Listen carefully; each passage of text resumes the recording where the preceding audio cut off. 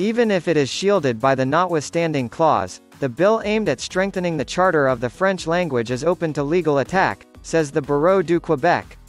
The Bâtonnière of Quebec, Catherine Claveau, pointed out the provisions that will face, according to her, a high risk of legal challenges. If the National Assembly adopts Bill 96 in its current form, high risk of legal challenges, she affirmed during her passage in Parliamentary Committee Wednesday.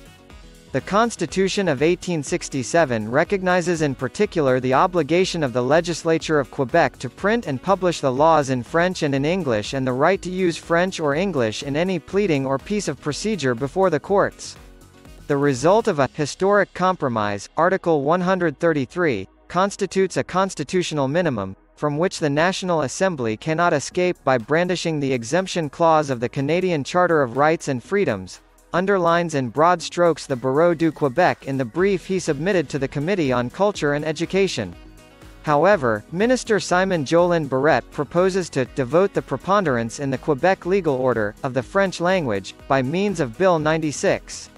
In doing so, the preponderance given to the French version by the bill could be liable to deny the equality status of the French versions and English of the laws and regulations provided for in the Constitution of 1867, warned the Bâtonnière Wednesday.